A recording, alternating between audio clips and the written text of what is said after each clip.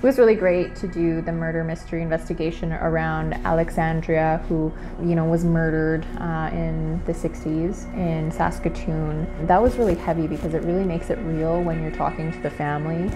But I really enjoyed the process of being with the family, and part of it wasn't necessarily to get answers, but to bring honor back to their great aunts. I mean, because the media had sensationalized it so much, it became about her and the murder, and not necessarily her as a resilient, strong, and beautiful woman.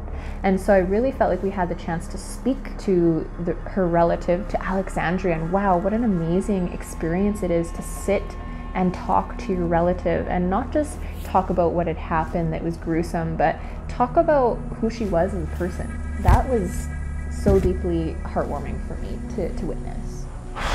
Alexandria, we've come, I think, a little bit closer to solving a cold case in a way. I have no doubt in my mind that the spirit of the man who killed Alexandria was with us that night in the room. I felt it, Erin felt it, and certainly her great niece felt it. So I'm hoping that at some point in the future, maybe the evidence that we gathered can help that family gain some closure to that case.